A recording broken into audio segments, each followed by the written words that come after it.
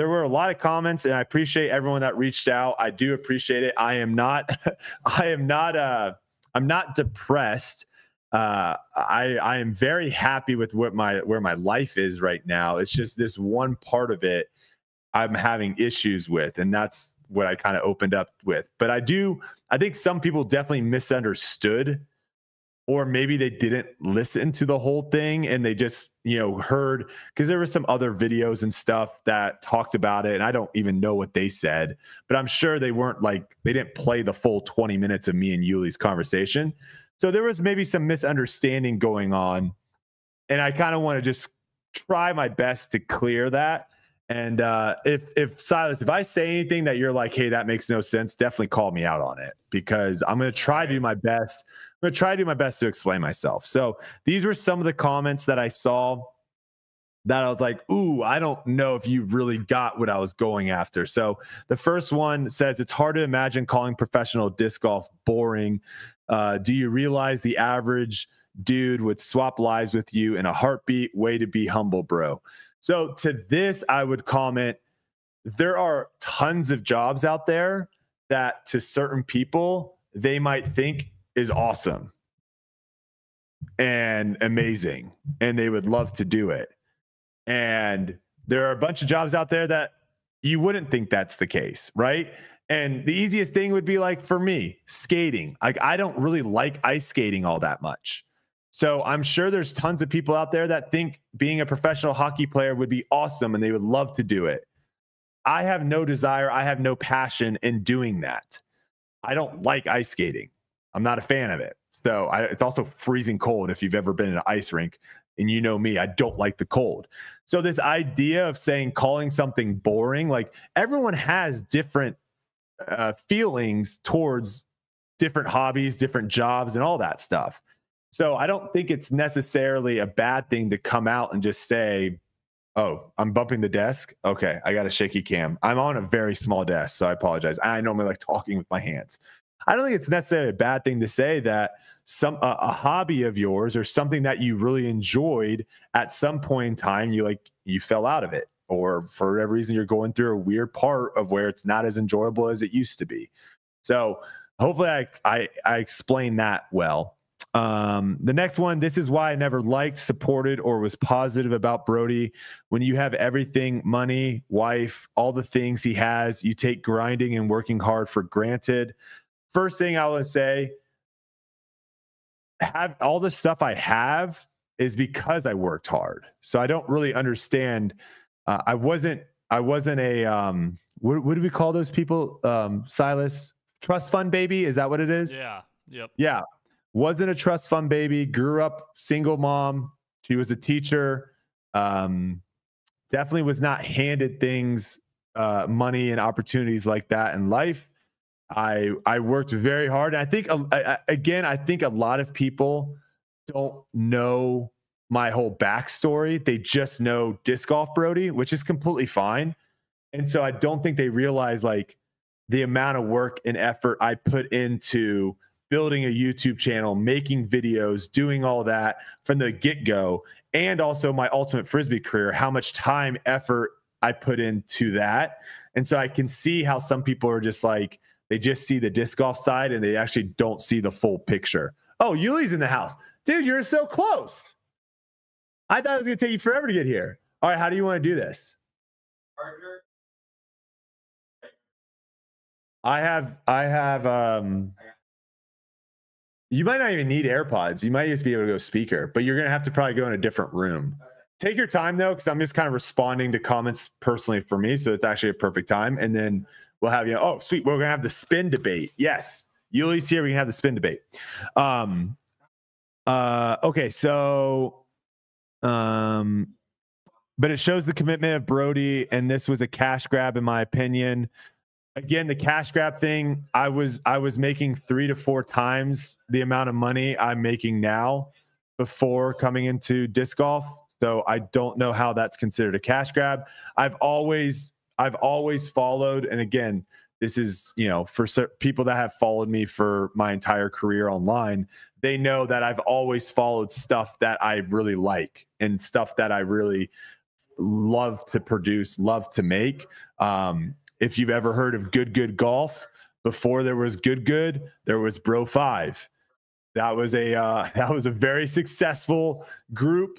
And if you know who Good is, you know how successful they are.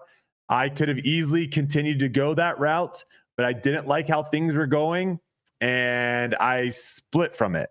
So the idea of me getting into disc golf and, creating a podcast like this and doing all these things, it is what it is. Jack says, I hate that you're giving these responses for immature people. They are subpar people giving responses for clicks. They aren't thought out and have zero. Well, I think there's a lot of people that there was actually a lot of people that were thinking this way. So I thought it was warranted for me to respond to at least some of these people. 79% of millionaires did not inherit the money, but a lot of people assume they all did. Interesting. Wait till you get a real job and you will beg to play disc golf. And by the way, 36 is not old. I would agree to disagree. I think 36 feels a lot older than when I was in my 20s. I will say that. And wait till you get a real job. I actually was a teacher for a decent amount of time. I also was a camp counselor. I also worked 40 plus hours as a sandwich artist at Subway, and then worked my way up to being a manager at that Subway. I've had real jobs before in my past. You all good? Oh, Yuli's getting set up. I love it. I've had real jobs before in my past, and a lot of those jobs I really, really liked. I love those. Yeah, math teacher. I love those jobs a lot.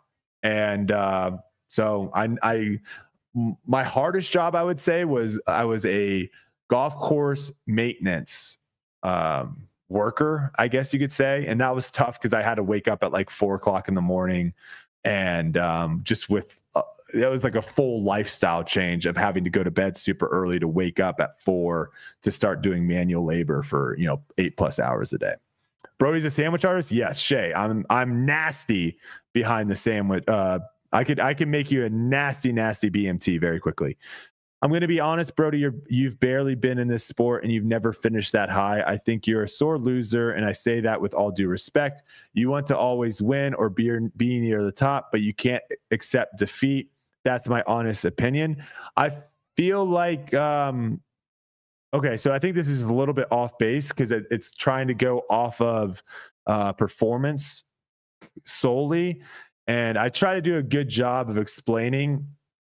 Leading into this year, I didn't have the desire, the passion that I had in previous years to go practice and grind and do all that.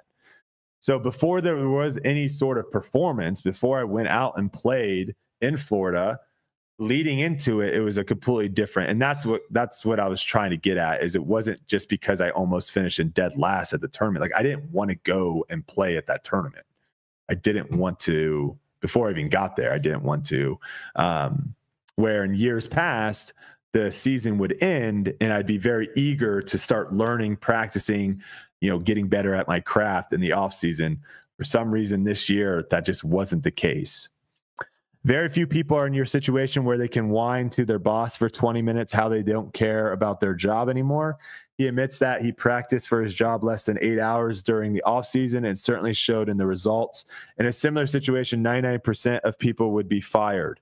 Okay, so this is a perfect example too. Like, I don't view disc golf, and I don't want to view disc golf as a job, because I don't necessarily have to do it, right? And I try to make that a point, is like, everything that I'm doing right now in my life is because I want to do it. This podcast, I don't need to do this podcast, but I love doing this podcast every week. I love being on here, talking to our Tour Life crew, talking to Yuli about disc golf. I love doing this. I don't need to do this. At one point in my life, I needed to make money. I needed to, find a job, to pay the bills, to pay my student loan debt, to do all that. I needed that. I don't need that anymore. So everything I'm doing right now is solely because I want to do it. Also, I don't know if Yuli's technically considered my boss. I think a boss is someone where it's like they tell you basically what to do. But I guess Yuli does that sometimes, I guess. I do that with my boss on the daily. I think a lot of people actually do that with their boss. All right, we got Yuli in here. Sweet, Yuli. I've got 2 more comments to go through, and I told Silas if I. You sound fantastic. I don't even hear the fan behind you. You always look great, man. No, this Wi-Fi is crisp. Look at us. Look at us. Oh, it's even better. Okay. Well, if it starts, he wants you to go landscape. If it gets choppy, Yuli, just let me know and we can give you the Wi-Fi password. But you're Gucci right now. Yeah, you're Gucci right now. All right. Last 2 here, and then we'll move on to the spin control debate, which I'm very excited to get in with Yuli on this one. And I told Silas, Yuli, if I say anything and you're like, that makes no sense, just call me out. All right. Brodie just needs some tough love. He loved Ultimate because he was a top player and relevant. False. When I first got into Ultimate Frisbee, I was actually really bad. I didn't know what I was doing. It wasn't until my 3rd year in Ultimate Frisbee that I actually was somewhat decent at it.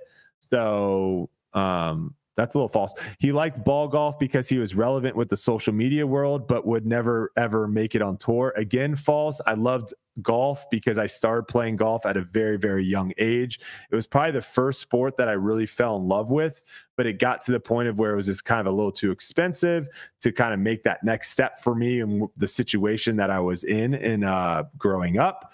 But I always loved golf, and I always had something in the back of my head that said at one point in time in my life, if I get the ability to, I want to see how good I can get at golf. And I had that opportunity and I took it. Let's see here. This one, some people might push back on me on this, but I've talked to Hunter and Trevor, and so they're fine with me saying this. It says, fell in love with the game, support from same company that makes his Frisbee disc, instruction from Macbeth, and had power so he didn't have to overcome distance obstacle. Due to his social media backing, he came in love by fans and pros as the pretense helping grow the game. The problem here is Brodie is not a top player being referred to as a top player. This is where his burnout happens. He will look to playing something else that he can be relevant at. I truly hope he stays with disc golf because the game needs him more than he needs the game. He is good. Again, I don't really know exactly what this guy's point was, but I'm not going anywhere. And I try to stress that in my last thing, regardless of whether I'm playing on the Pro Tour 20 events a year, 10 events a year, 5 events a year. I'm always going to be having Foundation Disc Golf. I'm always going to have Atlas, and then me and Yuli. As far as I'm concerned, this podcast isn't going anywhere either. So I'm always going to be in disc golf. It's just the playing side. That's where I'm trying to figure out where does that fit in with everything. Last thing, I think some of the acidity in the comments is from regular folk in this boat as well. Seeing someone with the possibility to earn a living at something that commentators love to do, but can only do in their spare time. Yes, it's true when you're being paid out there. Expectations are no longer for the love of the game, but there are endless folks out there that have jobs simply to pay the bills, that never even have the option of both providing for their family and doing it into something they can also find fun. And once you have kids, that flexibility of following some passion, even if it gets you no revenue, evaporates.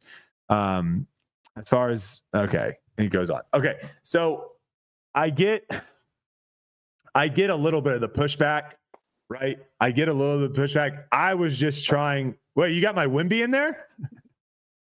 It's a $550 card, brother.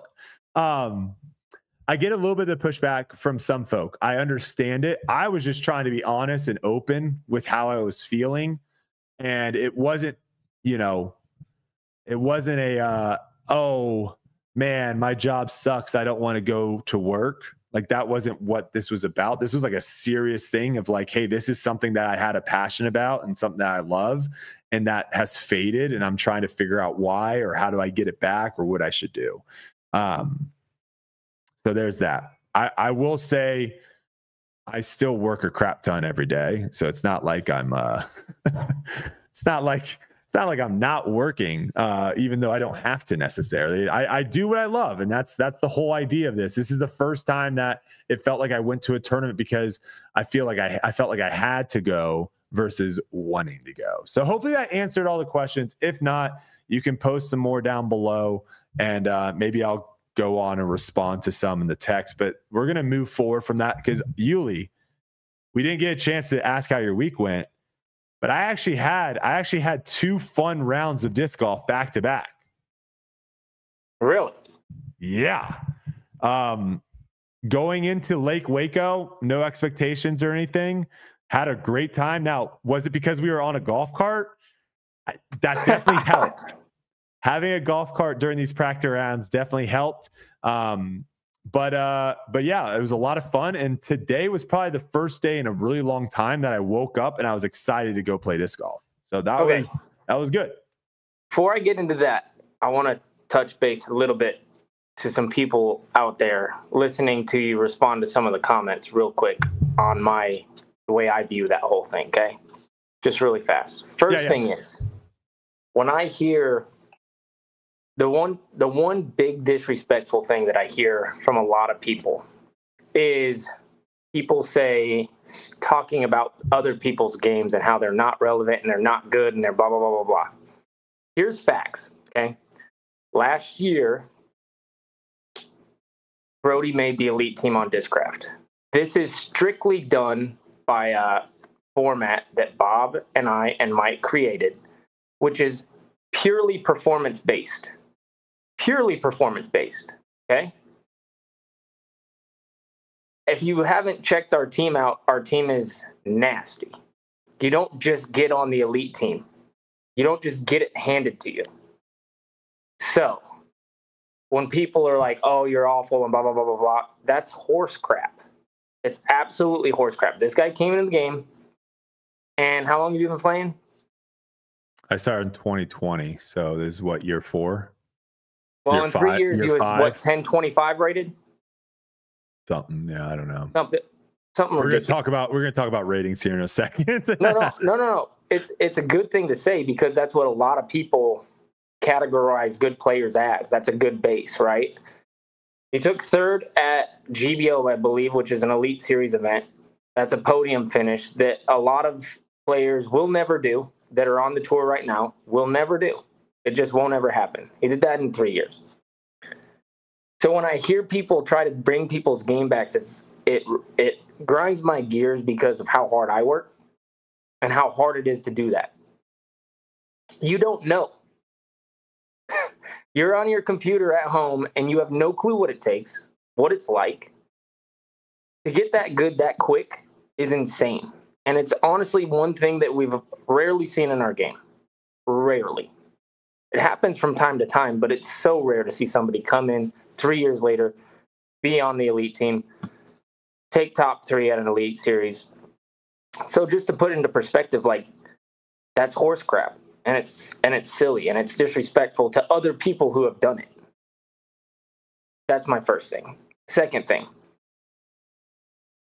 I work so hard. My schedule is insane. There's one person that I know, besides probably Jeff Spring or something, that works harder at different things than me, and that's Brodie. Like, that's Brodie. He does more stuff than I do, which is crazy to think about because I do a lot of things, and I do it because I love it, so I understand that. That's also disrespectful. Disrespectful to me and the things that I do, to hear people talk about somebody who works their butt off.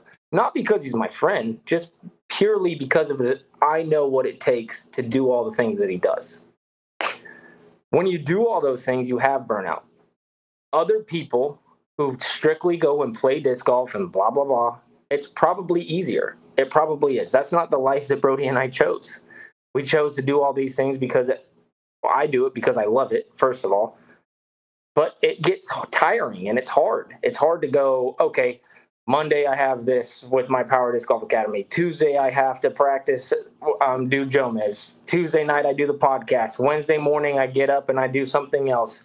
Thursday, I do another practice day. Thursday night, I do commentary, rinse, repeat every single week over and over while being a husband, soon-to-be father, friend, brother, son, all those, captain of Discraft. Like, these are things that people don't put into perspective, the amount of time that this guy puts in. So, like, burnout's okay. And if he gets tired, it's okay. And if he needs to take a break, it's okay. And if he needs to leave, it's okay. It's his life.